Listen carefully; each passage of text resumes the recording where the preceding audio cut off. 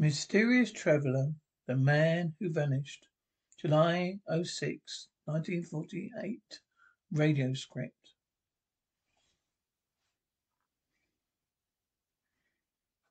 Train interior. Traveller. This is the mysterious traveller, inviting you to join me on another journey into the realm of the strange and terrifying. I hope you enjoy the trip. It will thrill you a little and chill you a little. So settle back, get a good grip of on your nerves. Be comfortable, if you can, as you hear the story I call A Man Who Vanished. Train whistle. Train rumbles down track. Traveller, our story begins in a small, white-walled hospital room. Charles Ordway, a man of 45, has just awakened. He looks about him in puzzlement. Then their memory returns to him. He begins to call out frankly. Charles, agitated. Doctor, nurse, where are you? I must speak to the doctor. Room door opens. Attendant. Yes, Mr. Ordway. What is it? Charles, are you the doctor? Attendant. No, sir. Only attendant. You want to speak to Dr. Harvey? Charles, yes, I must. It's a matter of life and death. Attendant. Okay, Mr. Ordway. Okay. It's Dr. Harvey. 402, please. He's coming now, sir. Charles, thank you. Tell me, what day is this? Is it Friday? Isn't it? It must be Friday. Attendant. Sure, it's Friday. Mr. Ordway. Here's Dr. Harvey now. Attendant exits and the room door closes. Doctor, oh, good morning, Mr. Ordway. You wanted to speak to me? Charles, yes, doctor. But tell me quickly, what time is it? Doctor, it's just 10 minutes past 10, Mr. Ordway. Charles, oh, thank heavens, my dear brother John isn't dead. There's still time to save him. Doctor, your brother? Charles, yes, doctor. When I woke up, I didn't know how long it was since I brought to here. Hospital and drugged into silence. Don't suppose they told you about John? Doctor, I'm afraid they didn't. Charles, well, and then I'll tell you. I'll make you believe me. John's safe for several hours yet, so I'll tell you the whole story. Story they wouldn't give me a chance to tell. So yes, so go right ahead, Miss Ordway. Just sit here and make myself comfortable. Charles. Well, I'll try to tell it calmly, Doctor. Don't want you to think I'm hysterical. First of all, you have to understand that my brother John is a freak of nature. Doctor? A freak? Charles, yes. He's perfectly healthy and highly intelligent. He was born without any natural colouring at all. His eyes are pink, his skin is chalk white. His hair is like bleached flax. His eyebrows and lashes are practically invisible. So yes, a most unusual condition. It happens once in a while. It's called albinism. Charles, well, it's a hideous condition for an intelligent, sensitive man. John's boyhood was a torture for him until our father took us both out of school and had us tutored to spare John the misery being considered a freak of nature by the other children. Doctor, yes, I understand, Mr. Ordway. Please go on. Charles, well, we grew up. John's chief interest was science, so I studied it too. Our father, complete laboratory built in our home. Our deaths, we continue to live there together, working experimental research. Doctor, along what lines, Mr. Ordway? Charles, well, our efforts were centered on discovering a cure for John's condition. To achieve that, we worked carefully for years. We've always failed. My brother's reigned. Outwardly calm, but inwardly began to brood. Then one evening came into my room. John, oh Charles. Charles, yes, John. Finished in the lab? John, in a way, Charles. I have something to show you, Charles. Show me? You mean you found a cure? John, not exactly. Look at this the wire cage. Sarah and the white rat are having it. Charles, white rat? Good heavens. John, this morning, that was an ordinary white rat. And look at it. Now look at it. Charles, it's like a trap made of glass. It's almost transparent. John, it is transparent. You can see completely through it. Charles, John, this is amazing. John, this is what I've been working on on these last months, Charles. Been developing a serum. You can alter living tissues to make them transparent. Charles, I would never believed it possible. John, I don't see why not. Nature does it all the time. She makes jellyfish that are quite transparent. Charles, well, yes, of course. I didn't think, John, but this is only the first step. My next step is to develop a serum further to make living tissues invisible. Charles, invisible? John, you look skeptical, my dear Charles. But look at this rat. It's half He's half invisible already. In the dim light he vanished. Charles, yes, that's true, but John, a basic principle is perfectly natural. Charles, it's only a matter of refining it. Then Charles, well, take a freak like myself, so colourless, you already well started towards invisibility. Find out what he's like to come completely unseen. Someday, Charles, I'm going to have a real surprise for you. Charles, that was the first introduction to John's experiments. After that, for many weeks, he worked in secret. That morning, he called me into his laboratory and showed me the cage that seemed to be empty. There was something scurrying about it, a visible rat. The touch it was warm and furry, filled with life, but on the eye, if the light was not too bright, it was nothing. John, well, Charles, convinced now? Charles, yes, convinced you have succeeded, John. John, not quite. I haven't made myself invisible yet. Charles, why? Are you trying, or to, why are you not going to try your serum on yourself? John, of course I am. Listen, Charles. Always I've been considered a freak. Now I'm going to turn the tables. I'll mingle with people and I'll laugh at them. I'll be their superior, able to come and go without their knowledge, able to control their very destinies if I wish. Charles, John, that's a madness. John, on the contrary, it's scientific fact. You see, because you're going to help me. Charles, no. John, you refuse? You let me down? Your own brother? Charles, well, of course, John. Oh, John, I knew I'd get you your help. Here's a hypodermic for the serum. All I want you to do is inject it into my arm. And watch the results.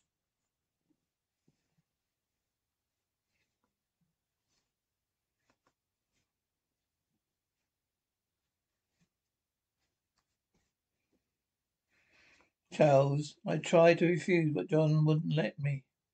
At last I gave in and injected the colour serum into his veins. First nothing happened. As he waited, we removed his garments. But for Charles, the serum could only affect his living tissues. Finally a change came. Skin became paler and paler, until suddenly realized I was not realized I was looking not at it, but through it. After that, the change was rapid. His body seemed to fade away before my eyes into nothingness. John, well, Charles, what do you say now? Charles, but John, this frightens me. John, why should it? I feel fine. In fact, I feel so good. I'm going to take a little jaunt downtown. You see how the world looks. A man who's invisible. Charles, oh no, you mustn't. John, and why not, Charles? Charles, why? You aren't ready for it yet. There may be after effects, reactions you aren't prepared for. John, oh, nonsense. There's only one thing to be careful of. The tissues must return to normal in 24 hours. The neutralizer serum isn't injected before then, or death occurs. Otherwise, it's perfectly safe. So I insist, Charles, that I'm going a little visible sightseeing tour tonight. You're going to conduct me. Charles. Again, I tried to say no, but John was insistent. At last, I gave in. He is always the stronger at the wheel. He took the car and they drove downtown. He sat beside me, unseen as the very air, laughing to himself. Charles, John, let's turn back now. John, turn back? I should say not. Drive to Main Street, park around the corner to the Watson jewelry store. The one where old schoolboy companion Harry Watson works for his father. Charles, why, John? John, because I'm going to try an interesting experiment, that's why. John was in a strange mood and obeyed his orders with misgivings. Parked the car as he directed. We got out and stood on the sidewalk. The evening crowds drifting past us. Completely aware that John at my side. Suddenly John spoke. John, now's the time, Charles. Nobody's in the store but Henry Watson himself. Come on, we're going in. Ask Harry to show you some stopwatches. Keep him occupied. And don't worry about me. Charles, nervous. Well, what are you going to do? John, never mind. Just do as I say. Whatever happens, pretend not to notice. Come on, open the door. Door opens. And city traffic out the door closes behind. Watson slightly off. Oh, hello, Charles. Can I help you? Charles, well, I'd like to look at your stopwatch, Harry. Watson, stopwatch, of course. Go over here. Display case stays open. Watch is handled in agreement. Watson, there's a beauty. Charles, the Swiss chronograph is timed to 100th of a second. Charles, I'm afraid it's to be too expensive. Watson, oh, well, perhaps you like this one. The American made and what was that? Charles, what was what? Watson, I heard a noise at the back of the store. Charles, I didn't hear anything. Watson, there he is again. There's someone back there. Charles, but where? There isn't. Can't be. There's nothing in sight. Watson, well, just the same, I think there's someone back there. Quickly moving off. Excuse me. I'm putting away some valuable diamonds. When he came in, I got to see about them. Charles, he hurried back into the rear of the store, held out my breath. We should bump into John. I heard Watson cry out, Watson, I've got you, you thief. Ah, I've not got you. You've not got away. What are you doing? Help, Charles, help me. Help, Runts. During this scuffle, Watson stabbed. Buzz's body slumped to the floor. Charles, John, what happened? John, come on, quickly. We have to get out of here. Charles, well, what happened? John, the fool bumped into the Smith's shadow. He was so excited he didn't even realize couldn't see me. I used a paper knife. Picked up it caught him a little and taught him a little lesson. Charles? What? He's not dead? John, come on, we've got to get out of here. Someone may have heard him. Charles, we got to the out of the store into the car. So I drove home. John refused to answer any of my frantic questions. We reached the house. He hurried me into the laboratory. Charles, give me the neutralizer. I'll be made me visible again, Charles. Charles, but John, no questions. Here we are. Here's the hypodermic. You got to inject it here. Here's the mark for the previous injection. Now go ahead. Charles, I pressed the plunger. The drug flowed in his blood. For a moment, nothing happened. Then, like a man materializing out of nothingness, he grew visible. A misty figure that took on solidarity till it was a man. John gave a little gasp of weariness. Charles, and pushed me out, and pushed me out of the room. John, oh, go on, Charles. You go to get to bed. I need some sleep. This stuff seems to drain away my energy. We'll talk in the morning. Pleasant dreams. Charles, the next morning I was having breakfast when John finally appeared. John, good morning, Charles. Sleep well? Charles, John, the newspaper. John, look, anything in it? Charles, yes. There's something in it. Look at the headlines. John, let's see. Local killed. Australian revelry. $50,000 worth of diamonds missing. Charles, you killed Harry last night. John, yes, so it seems. Pour me some coffee, will you? Charles, John, I don't understand you. You killed a man. You act as if you mounted to no more than swatting a fly. John, well done. Does it? Charles, of course it doesn't. John, I couldn't feel that way about it. So when we were small boys. You remember that Harry Watson, one of my chief tormentors? Charles, yes, but John, I always planned to pay him back. Last night I decided to play a little joke on him. Charles, murder is hardly a joke. John, I only didn't intend to kill the fool. I just meant to make away one or two of his father's diamonds. After Harry had his chance of explaining the disappearance, we're going to mail them back. Charles, yes, the diamonds. The paper says $50,000 worth of missing. John, I'll probably exaggeration. However, Put your hands into your left coat pocket, Charles.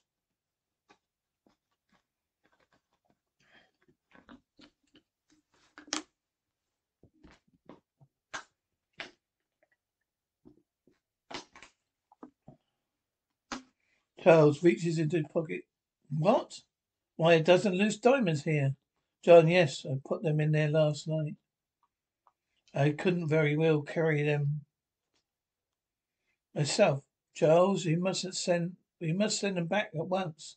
John, well, I'm afraid that might involve us somehow. Oh no, we have to keep them. Charles, John, what happened to you? Overnight you become a monster, able to dismiss the worst of crimes with a shrug. John, please understand this, Charles. For years I was an object of curiosity. I had even had offers to appear in sideshows. Now the tables are turned. I can walk among men, unseen and invisible. It gives me power that is very sweet to me. I haven't decided yet how I shall use it. But in any case, I won't have you interfering. And is that clear, Charles? Charles, with that, John retired to his laboratory. I remained there alone the rest of the day. It wasn't until after dark that he emerged to find me staring with horror at the evening paper. John, well, Charles, what does the paper say that made you look so pale? Charles drained. Our police found out your fingerprints on the knife that killed Harry Watson. John, what? Let me see it. Charles, here. John, yes. The police investigating the murder last night of Harry Watson, local jeweler's son. Say they're trying to trace down the fingerprints found on the paper knife used as the death weapon. I will submit they have discovered further evidence which they hope might bring about an early arrest. Charles, they might be here any minute. John, all nonsense. Even if I did leave a print, how can they trace it to me? Talk of an early arrest. It's just a bluff, and besides, door. Charles, that may be the police now. If it is, what will we do? John, oh, it can't be. But if it is, let them in. Let me do the talking, Charles. Oh, all right. Charles, yes, what is it? Inspector? Mr. Charles Holloway? Charles, yes, I'm Charles Holloway. Inspector, I'm Inspector Long of the Homicide Squad. I'd like to ask you some questions if you don't mind. Charles, oh, I don't. No, not at all. No, come in. Inspector steps in. Door closes. Charles, we can talk it. We can talk in the living room. John, what is it? Charles. John, oh, John, this is Inspector John Long. He says he wants to ask me some questions. John, really? What's in the world about? Charles, I don't know. Press for Inspector. I can't imagine why. Inspector, I want to ask you what you can tell me about the death of Ira Watson. John R. Watson, juror? The one we were reading about in the paper? Better, that's the one. If ever was seen living in the storage store a few minutes before Watson's body was found, someone recognized him. John, that's true. Inspector Charles dropped in last night by a watch for me. They didn't find quite what I wanted. Better rather hear him tell it. Charles, well, that's all there is to it. I looked at the watches and left. Watson was all right there when I left. Inspector, I see. There was no one else in the store? Charles, no one I could see. I'm sorry, I can't tell you any more.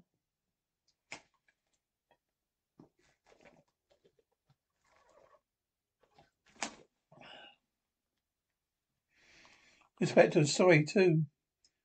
But just for the sake of helping us, would you be willing to let me take your fingerprints? John, well, of course. You don't mind. Charles? You're thinking of the prints the paper says they found in a death weapon, aren't you? On a death weapon, aren't you, Inspector? Frankly, yes. John? Well, they aren't, Charles, I can assure you. Better it's just a check. Here, Miss Aubrey. If you just press your fingerprints against this grated plate, I have it at the envelope. Charles, like this?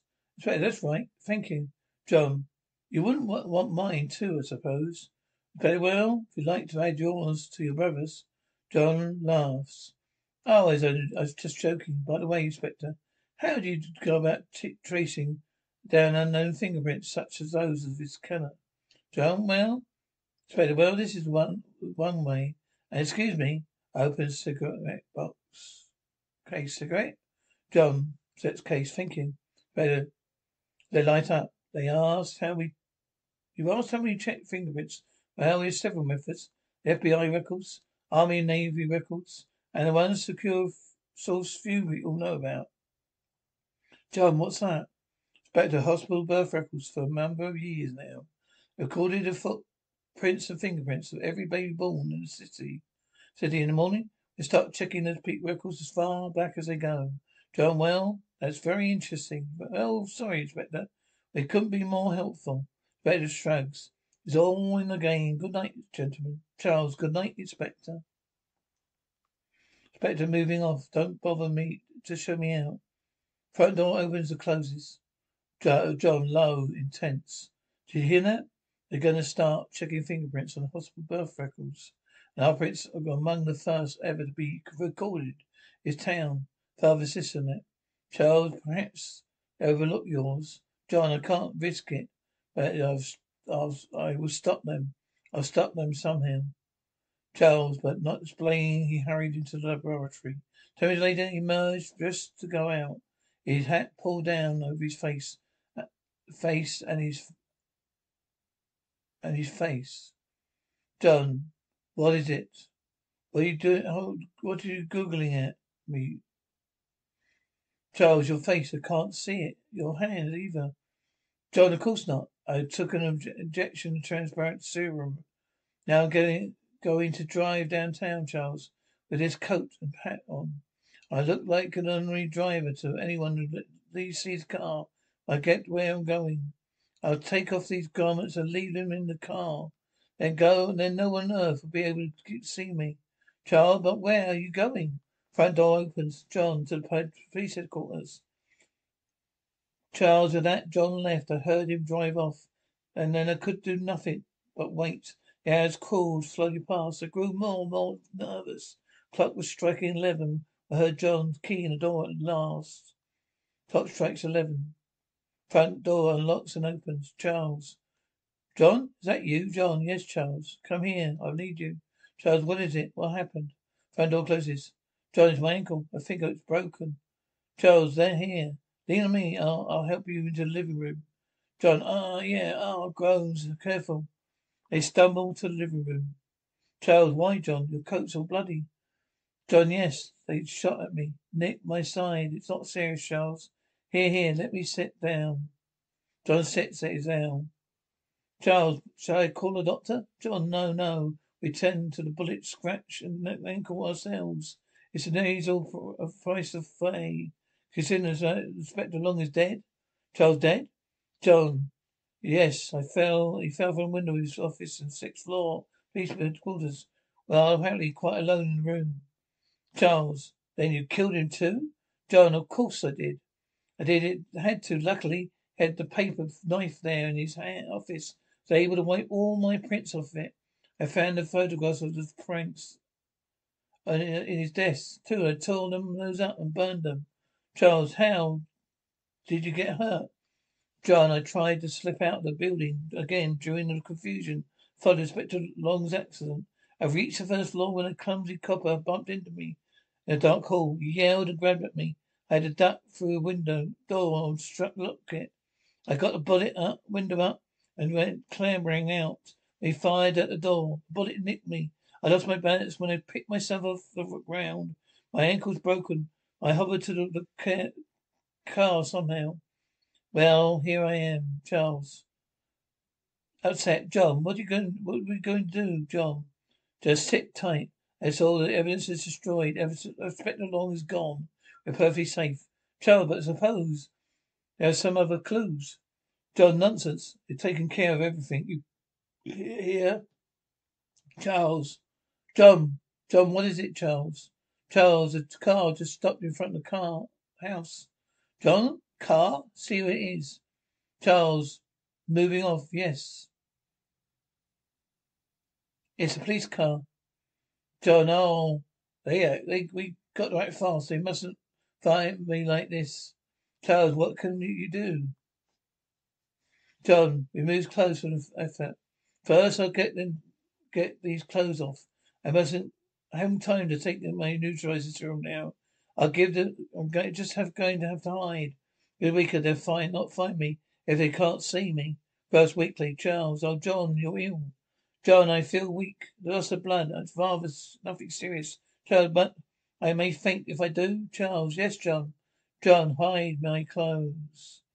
In the kitchen, hamper. Charles, yes. John, then carry down to the cellar. Put me in the empty storage room. Charles, right. John, lay me on its sofa there. If they look in, they see it's empty. They won't go stumbling around. Do you hear me? Charles, yes, yes, I hear you. But John, he faints. Charles, he fainted in my arms. I had no time to think swiftly. I did as he instructed. I carried him down the small storage room in the cellar, placed him on some excelsior in a corner, and hurried back upstairs. Already, the police were pounding on the lodge door. Pounding on the door. Charles, I jammed John's bloody clothes into the kitchen hamper. Then they hurried it to the door. Charles, yes, what is it? Captain, police, Miss Ordway, we're coming to... Bill? Joe, come on. Officer, yes, Captain. Captain, to the officers, the rest of you watch the house. You see that no one leaves. Front door closes. Charles, what is the meaning of this? I have the demonic explanation. And Captain, you'll get it. Now, where can we talk in here? Good, all right. Please sit down, Mr. Ordway. Charles exhales as he sits. Captain, I'm Detective Captain Billman. My Chief Inspector Long was here earlier. Charles, yes, I know. I answered all these questions then. Captain, well, I am asking the more questions. Long's dead.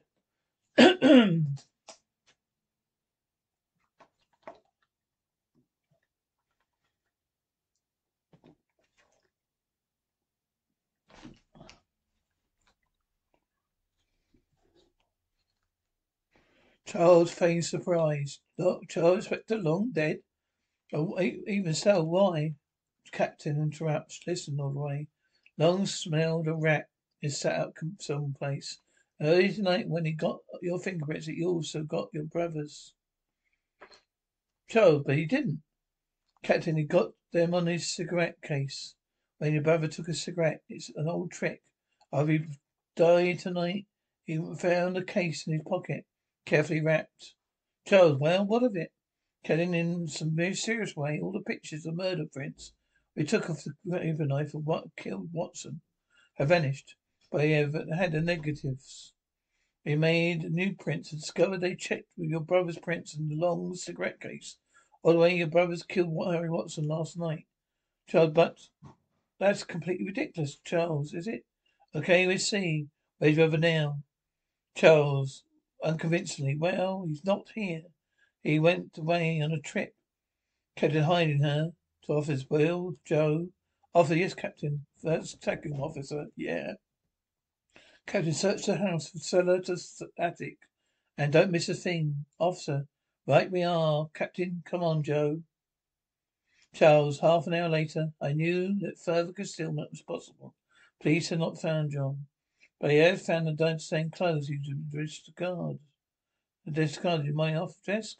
They found the diamonds which John had stolen. I knew I must tell the truth. Can well go away? Ready to talk it? Charles, yes, I'm ready to talk, Captain. Brother did kill Watson. Captain, oh, where is he now? Charles, he's hiding down in the cellar. Go off the Captain. There's malarkey. You looked in the cellar. He isn't there. Charles, of course you didn't see him. He's invisible. Captain, he's what? Charles, he's visible, I said. Captain, you say your brother is invisible. Charles, yes, that's why they couldn't see him. Captain Holloway, you know what I think? I think you killed your brother in a quarrel over these diamonds and buried his body in the bar of some place. That's how these clothes of his got bloody, isn't it? Come on, admit it. So no, my brother was wounded by a bullet after he killed Peter Long. That's how his clothes got bloody. Captain's skeptical. Yeah, I suppose he's invisible when he killed Long. Too, that's why nobody saw him, huh? Charles, yes, I don't understand. He's discovered head of the end of his body and tissues transparent. He's hiding down the cellar now, invisible. Officer to the captain. He's nutty as a fruitcake. Captain, shut up. Bill. To Charles. Audrey. Way, your brother's down in cellar now, huh? Charles, yes, he is. He fainted. I carried him down there. Captain, and which room is he in? Charles, a little storeroom in the foot of the stairs. One with a metal door. Captain of officers, how about it, boys? Did you look there? I was sure we did, Captain. We looked right in there twice. With a thing in that room by a little excavator. Second officer, right. We looked, both looked. The room is empty. There's a busted piggy bank. Captain, there you see, Miss Holloway. He'd been there. My men would have found him. Charles, but he's there. They don't see him because he took the serum. He made himself invisible. Captain, all right. Mr. Holloway, just calm yourself. Now listen, my men say the room is empty. After years, except maybe for rats. We heard a couple stirring in the escalator. So we bolted the door. We looked in. Figures we might as well keep the rats inside, Charles. You bolted the door? No, you mustn't. Captain, we've got to get John out. He mustn't. We won't. He's not. If he's not allowed, he'll die. Officer, low, amused. I'll get plenty of wax, but this is the new one. Second officer, low. Yep, he's got it bad. Captain Lodway, I'm afraid you have to come with us. Now you come quietly, or will you have to put the handcuffs on you? Charles, hysterical. No, you can't take me. Have to get John out of that room. If he don't get an injection of his neutralizing serum inside 24 hours, he'll die. During the following strange, noisy scuffle, police murmur and Judge Charles. Captain, sorry, Mr. Lodway, but... Officers, come on, boys. Give me a hand. Not got to get him into psychiatric ward fast. Charles. Stop. No, you're not. You've got to believe me. You've got to let me go with me. No. Charles, and that's the whole story, Doctor. I wouldn't believe this. They brought me here to the hospital, charged with John's murder. Then I kept trying to tell them. And when I kept trying to tell them he was alive, they gave me a narcotic. That he's alive. He's locked in that room in cellar. He isn't let out soon. He'll die. 24 hours is the limit. There's still time to get to him. Doctor, yes, I understand, Mr. Way. I'll see to it when he's released at once. Charles, you mean it, Doctor? You believe me? Charles, of course. Yes, of course. Calls. And, attendant? Room door opens. Attendant, you call me Doctor. Doctor, yes, go get your car ready, will you? We're going to Miss Allway's home. Once to release his brother. Attendant, yes, sir. Run away, Miss Dr. Harvey. Charles, relieved. I thank heaven you believe me, Doctor. Be in time to save John. You'll find the serum you need to bring him back to normal. Green bottle in the laboratory. Doctor, reassuring. I'll take care of him. Now you get back to sleep now, Mr. Holloway. Charles, weary, dozing off. Yes, I will. I can sleep now. I can sleep. Click of light switch. Room door closes. Attendant. How's he now, Doctor? Doctor, he's quiet now. He'll be all right. Lieutenant, you know, Doctor, sometimes you can't stop thinking. Doctor, yes, Dotson. Lieutenant, you know, he's locked up here at a state prison hospital for bumping off his brother. Eventually they found his brother, a dead body locked in the little room in the cellar. I can't help wondering what the cops would have found if anybody had taken Mr. Holloway serious. And like he brought here 10 years ago. This is the mysterious traveller. So John could not make himself visible. Could around for long and could be a Miss Traveller. This is mysterious traveller. So John could make himself invisible, could he? Well, unfortunately, he did too good a job of it. For hasn't been seen around for a long time. That's the trouble with having a man with unusual powers. Sometimes they get you into usual difficulties, speech and difficulties. Oh, you have to get off here? I'm sorry. I'm sure we meet again. I'll take this same train every week at the same time.